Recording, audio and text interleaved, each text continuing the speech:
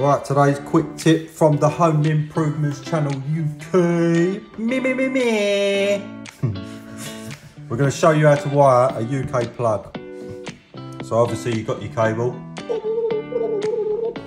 you've got your plug. So if we just quickly go through the plug, that's your earth, that's your neutral, and the one with the fuse is your live. First job we're going to do is we're going to take the outer sheathing off. As you can see, there's cables with sheathing inside.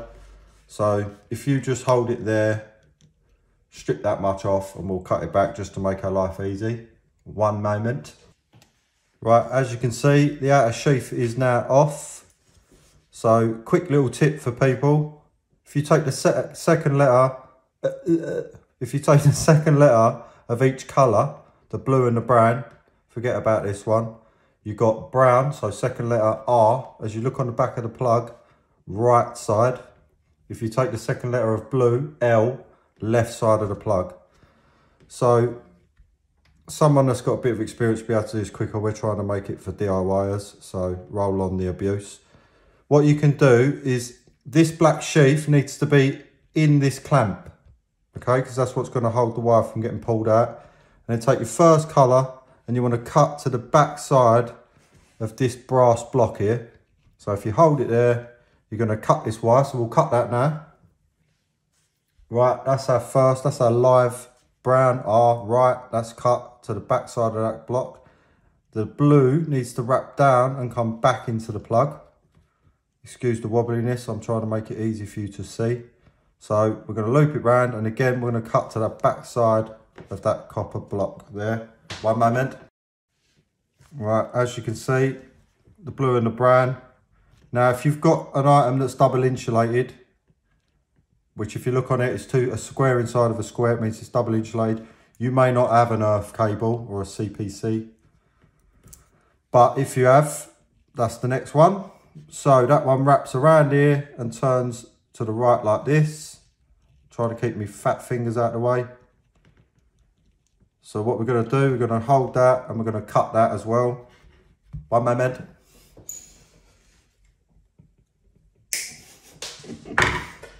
Right. You should be left with something like this. And now what we're going to do, we're going to strip back enough copper so that it goes into the copper block, but you don't have copper exposed, okay? Excellent. Let's get that done. Right, so as you can see, we've stripped the ends off, all the copper's exposed. So when that goes into that copper block there, the sheath will go right up to it, so you won't have copper swinging around inside your plug. This is obviously dangerous. So now that we've got our sizes, because as you can see, they're all slightly different, rather than trying to just slide that out, take your time. We'll start with this one. Oh, get out a little twisty poo, because it's going everywhere. Realise that you haven't undone the screws. And then what we want is that copper to just disappear inside and have nothing on the outside. I'm trying to keep my fingers out of the way. It could be a flathead or a Phillips, depending on the plug you're using. And we're going to tighten that down. And then that then sits like this. And then with this one, it's the same process. You pull it out, take the fuse out, don't worry about that. So if that sits like that, our live conductor is going to go, oh, let's undo that screw again. Wibbly wobbly.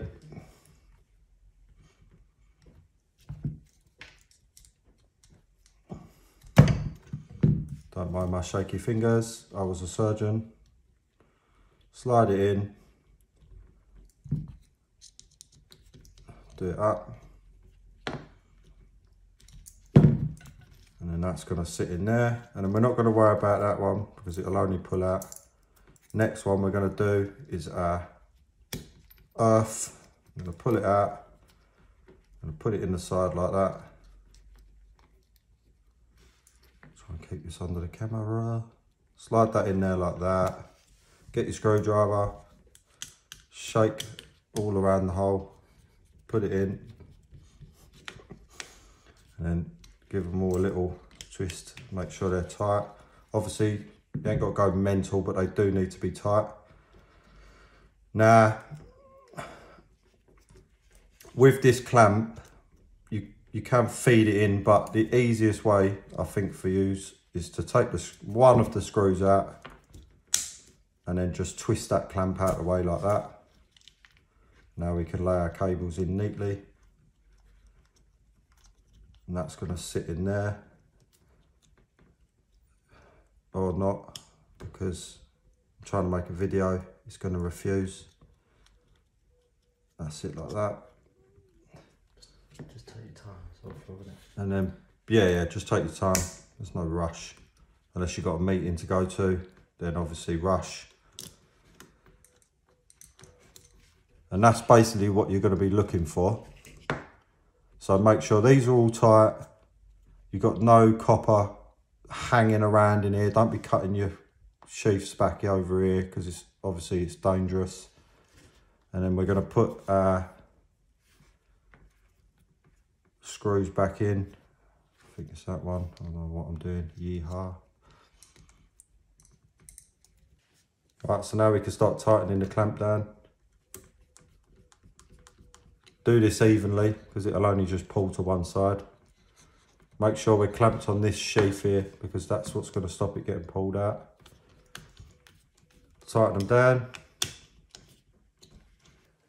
Right, now you've tightened that clamp, your cable's safe and secured inside. Double check that these are nice and tight. Don't be rounding the screws off, they are only brass or copper, one of the two. So if I try and get that in the centre, you can see how the cables route through. And then it's just a case of putting your back plate on, putting your retaining screw back in the middle, take your screwdriver and your wibbly wobbly hands, tighten it up, and you should be left with a nice tight plug. Go plug it in and get the kettle on. Cheers.